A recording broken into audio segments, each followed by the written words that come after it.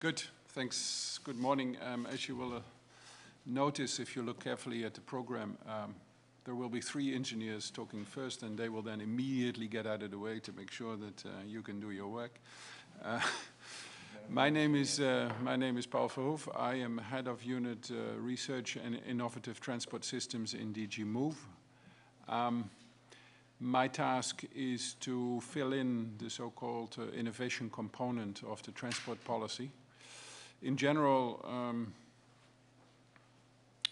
let me come back to that. Let me first thank the Institute and Eurocontrol and the SES joint undertaking for organizing this. I think this is very appropriate for the time. There is a lot in technology coming, in transport in general, in aviation in particular. And obviously we have a great interest not only to look at the technology, but also to look at all the areas directly around it in order to make sure that this technology actually gets to the market and gets deployed. We see this as a major task. We spend a lot on funding technology. Just to give you an idea, at the moment we are spending in the current framework program, we spend more than 4 billion on the EU budget side on transport research. This is proposed to go up to around 7. Obviously, we'll have to wait what Council and Parliament decide, and you will appreciate that in the current economic and financial times, nobody dares to predict where we will end up, but somewhere next year, Council and Parliament will need to take a decision on the overall EU budget, among it the funding for the next framework program, and in it the funding for the transport side. What is important for me is that in the future in research we look in the projects also specifically at the regulatory issues, the legal issues, the standardization issues, and all the other things which may come to the fore in the market. We see in quite a number of cases that technology is developed, things are moving forward, and then there are barriers in regulation, or there is a lack of standardization, etc., etc. So I think we would like to start anticipating much more what is on the way. Obviously, this is going to be a lot. In aeronautics only, we foresee that somewhere around 40 to 50% of the future funding as it is today will be spent on aviation, which means that this is going to be possibly around 500 million a year from the community budget side, and this is usually matched by the industry in the same form. So we're looking at around 1 billion worth of new technologies only from the EU level, which is funded and moving forward. This is complemented by funding of industry itself, of the member states which are funding. So there is quite a bit, just to say, there's quite a bit of new technology coming in. And obviously there is going to be a lot of work on that. Today I will not have slides for you. Maybe in front of so many lawyers this is a good thing, so it cannot be used against me. What I would like to do is just give you a couple of elements we see in the space of what you are discussing here today, and then leave it to you to take it under discussion. First of all, on the regulatory side, the Single European Sky 1 package was introduced in 2004. This was particularly meant to enhance safety and security and efficiency, of air transport, to reduce delays and basically get the system to function better and to decrease the cost. The cost of ATM in Europe are a serious problem, particularly for the airlines. The airlines are doing pretty miserably, I think is the word at the moment. So the pressure to reform the ATM system, on the one hand to increase efficiency and on the other hand to decrease cost, is enormous. So we're going to need to, as a result, look from those perspectives at ATM, which of course internationally has not been the case. Internationally it has been the case first of all, that it is looked at. The first parameter was we do everything nationally. And then they were looking at the elements of efficiency and all the rest. A number of elements have been introduced in the meantime. Eurocontrol, of course, has started having a responsibility at a multinational level, but very much at a sort of an aggregation of the national positions. But I think an interesting case is for you to look at how the Maastricht operations are working in this context, where they have a responsibility for a broader upper level of airspace. So there are a number of examples there already. The Single Sky second package was introduced in 2009. This was particularly to address the need to increase capacity and to integrate airports into the ATM system, so moving to the gate-to-gate approach, and to improve aviation's environmental impact. A few things which have been done is, in the meantime, is the introduction of the functional airspace blocks, which is moving forward. From what I hear, not always easy. The underlying reason is to optimize performance in terms of safety, in terms of capacity, cost efficiency, and environmental aspects.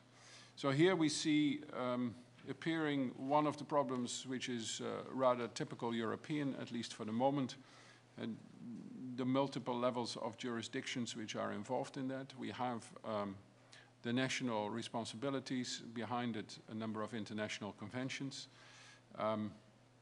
We have a number of multinational organizations involved who are slowly getting responsibilities as well. And there is a large pressure to look at European airspace from a, let me say, almost single functional perspective. And in first instance, not look at the national borders, but much more look at how can we increase the efficiency of the overall system. Which of course will then lead us right back to, well, but what is the national jurisdiction going to mean in this?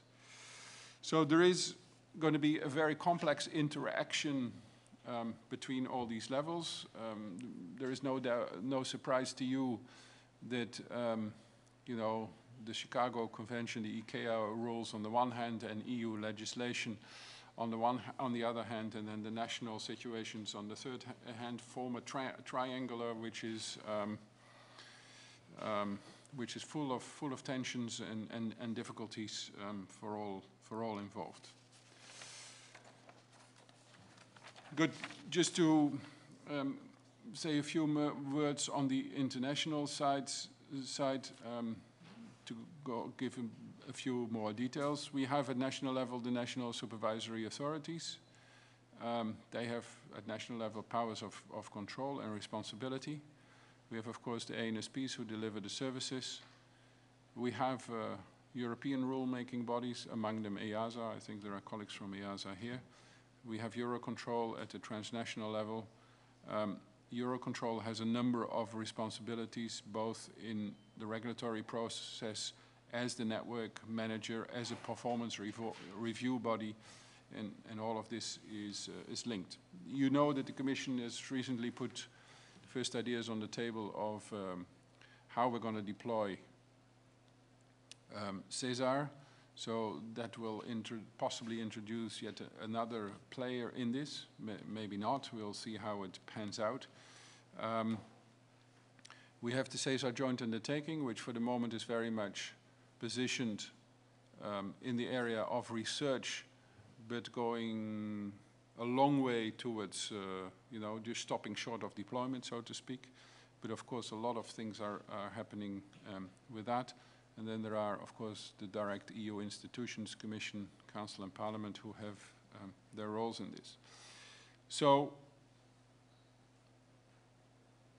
this is a space where you as lawyers have a lot of fun, so to speak, where, you know, we all need to look through all of these difficulties, and we need to see how we can go forward. Let me give you a few examples of sort of more anecdotes of practical things which are in front of us, not necessarily coming from the CESAR side, which you will discuss in detail, but one of the things we have in front of us at the moment is unmanned aerial vehicles. Interesting topic, high level of automation, full automation with it. They can fly anywhere. Apart from the fact that we don't know exactly yet how we're going to handle them in the ATM side as such, you know, this is completely new, how we're going to handle that. If you look around the world, there are very interesting applications which are being used, whether it is to monitor traffic, or I've seen in Australia they use these vehicles to actually check the power lines, and they fly along thousands of kilometers of power lines just to make sure that the things are working. And obviously, this is not exactly what we need to do in Europe, but who knows. It's just to indicate the technology is in principle there. But we're all struggling to see, well, how we're going to introduce that, make sure that it can be used in a safe fashion. What are the rules which are going to need to apply? And obviously, you know, what is the liability regime around it if the operator is sitting in one country and the aircraft is flying somewhere else? One of many things which is on the table at the moment. The other thing which was recently brought to me is the issue of suborbital flights. Also there, it is a very small market to be seen whether it is going to be something, but it is new. There are a number of companies who think that this will bring them something, and obviously we're sort of, let me say, fighting the usual competition with our American colleagues in order for the European companies who want to be in this area to do something. A whole lot of things need to be sorted out apart from the technology. Well, one of them is, again, the legal framework around suborbital flights, also the certification part of it, the ATM part of it, et cetera, et cetera. So, what do we have in front of us? We have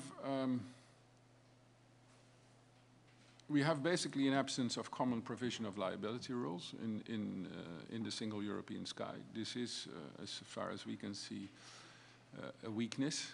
We would hope that through this project we can start addressing this, and we'll come to that in a minute.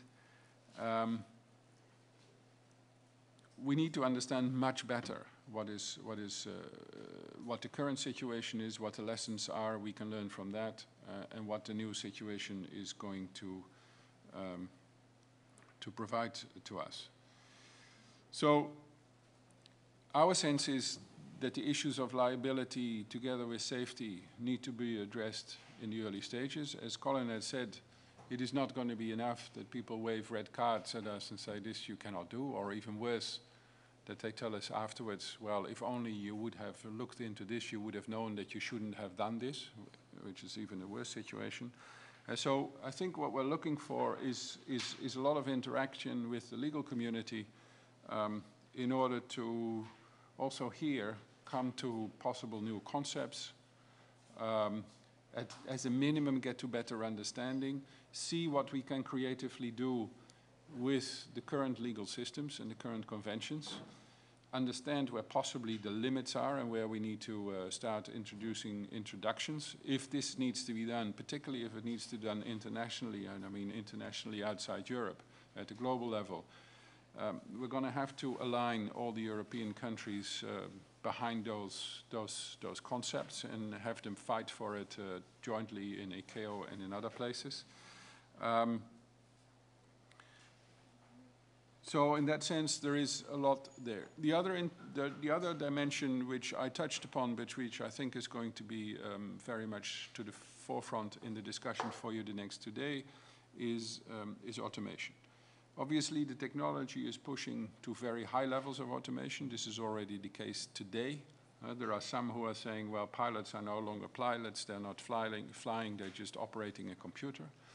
I don't want to go that far, but it is a way of describing, you know, the level to which automation has already gone in aircrafts. This will continue. The ATM system itself will be much more automated than in the past. The example of the unmanned aerial vehicles, shows that we can go all the way. There is thinking, let's be honest about it, there is thinking that by experimenting with UAVs, we can also see what we can do in areas where it's currently at our pilots on board. How far can we go with that? How far should we go? I'm not talking about what psychology for the passengers would be. But there are some people who think that, maybe in the future we should be able to use full automation for freight flights. The technology, no doubt, can deliver that. Whether we should go that far is maybe a thing which is depending, among other things, on the legal situation, also obviously on the societal acceptance of this being done, which is a completely different topics. In essence, the relations between the humans and automatic systems is becoming more relevant. As I said, this is not only in aviation the case, this is everywhere. The example Colin has given, we see everywhere in the transport system. To take an example, in rail, for a long time it had been a no-no to introduce driverless trains. At the moment you see that there exist, not at a great scale, but in Paris some of the metro lines are driverless, some of the connections to airports are driverless. You see that this is happening. On the roadside, you see at the moment the research is very advanced in so-called platooning ideas, whereby there is basically one truck driving and there are sort of 15 hanging behind it, with the drivers sort of sleeping while the systems make sure that they follow the one track. Just to give you the perspective that the technology is there already. It is a question how we're gonna be able to use that in the future.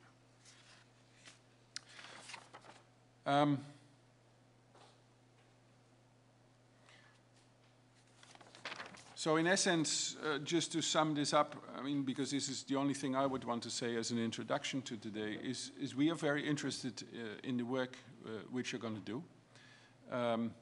We are very interested that there is a network of legal expertise in Europe for this, that we can tap into that expertise is broadly available to all of those in this environment who need to do something, whether it is the various industry suppliers, or supply industries, the service industries, the various players at the institutional level. But I think we jointly have a lot of interest in having guidance from you. So I think we would want to try and develop this into a very solid piece of knowledge which is available, and use your creativity also to see how we move forward. In particular, what interests us in the Commission is to see whether you feel there is a need to change regulations, or either at European level or at international level, where we would need to engage. I can tell you from my past work with Anna on satellite navigation, we came to the conclusion that maybe we should do something where we have similar situation, maybe introduce a directive at European level to sort out the liability questions within Europe for the use of satellite navigation systems. And hopefully go on a path for an international convention, given the amount of satellite navigation systems which are being deployed at the moment, knowing that this is possibly going to cost us 20, 30, 40 or more years with no certainty that we're going to make it.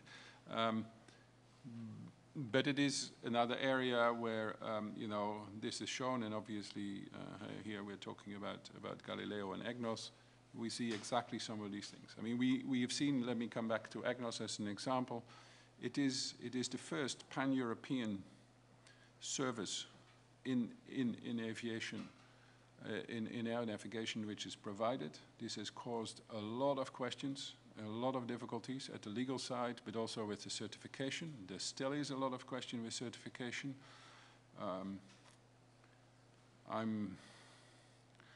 Well, let me let me try to say this neutrally, but I'm surprised to see, for example, that at the moment we still seem to have enormous difficulties with the certification of EGNOS receivers. Although EGNOS has been developed over a period of 12 years, we've spent 1 billion on it, and it is costing hundreds of millions a year to operate. We still haven't sorted out the certification for the receivers. We would like to avoid this in the future. And of course, certification is not necessarily your area, but it is one of a number of issues which needs to be sorted out for the deployment of new technology. And I think we're going to, in Europe, have to do much better than we do at the moment. So in that sense, I'm going to be interested to listen to you today. I cannot stay with you for the full 2 days. I'm going to have to leave somewhere later in the afternoon to go back. But I wish you a fruitful couple of days. You can expect from us that in going forward with research in the next years, we are going to introduce, as I said, not only in aviation, but in most of the work we do. At least my idea at the moment is that we will start introducing standard work packages in all projects we do. And they can be sometimes smaller and sometimes bigger work packages on issues related to policy, regulation, standardization, certification, possibly accreditation in the area of security, so that we, from the policy side, have a much better impression of what is coming at us and what it is we need to do. Because if, and you know this very well, if we need to introduce regulation, this is going to cost us 5 years. Even if we have to change one paragraph in a regulation, it's going to cost us 4 to 5 years. So the earlier we know that we need to do that, the better it is, and we can go about our work and get it done. So it means that we need to see out of the research, the technical research, we need to see what is needed to deploy this technology. And if we see certain patterns appear, then obviously we will then endeavor to pick it up. So I wish you luck, and it's great to be in Florence, at least for a day.